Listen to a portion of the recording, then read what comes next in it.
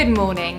Here are today's market headlines, brought to you by iFOREX. The greenback is expected to continue its advance as traders continue to price in a rate hike. Strong US data continues to fuel the upside movement of the US stock market. The most persistent buyers of the yen continue to be hedge funds and commodity trading advisors.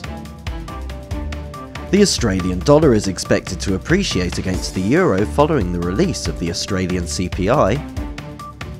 The British pound is expected to depreciate against the Kiwi after the release of New Zealand trade balance data at 22:45 GMT. US oil dropped after Iraq states that it wanted to be exempt from any production freeze deals by OPEC. S&P 500 continues gains as US stocks reach their highest levels in 2 weeks due to a flurry of strong quarterly earnings. At 0:50 GMT, the Japanese SPPI will be announced. At 1:30 GMT, the Australian CPI, along with the trimmed mean CPI, will be disclosed. At 1500 GMT, US new home sales data will be released, followed by US crude oil inventories at 1530 GMT.